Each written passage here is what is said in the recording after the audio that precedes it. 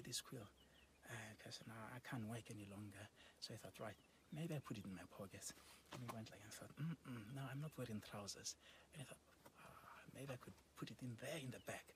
And I thought, no, this thing is too sharp. It will hurt if I put it in there. And he thought, the best place would be to put it into the mouth. And of course, he pushed the quill into the mouth and thought, maybe just leave a tiny little piece out the mouth.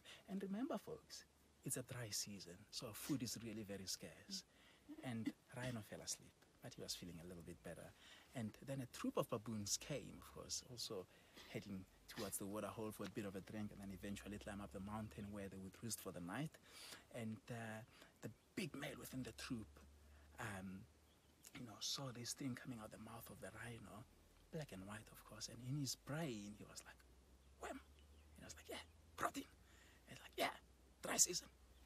And of course, he started stalking this rhino, like really stalking very quietly, and pulled the quill and ran for cover. And just that the rest of the troop can really run because it's an alarm call that he chases everybody away from him. And they did, of course, spot it and ran for cover. And he started chewing onto this quill and like, not edible. And of course, he left to the rest of the troop. And Rhino woke up in the morning, and as the sun was rising, he was feeling a lot more better.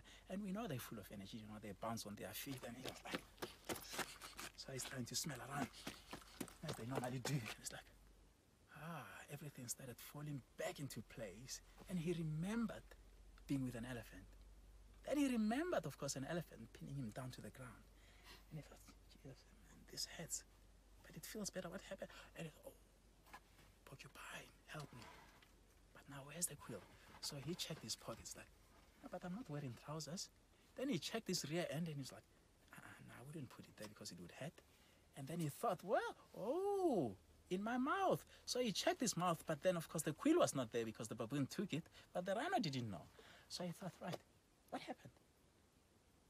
If it was in my mouth, I most likely swallowed the quill. So today, when rhinos, bulls defecate, of course, they always come to these toilets, drop as much as they can, kick the dung open because they're still looking for the quill. So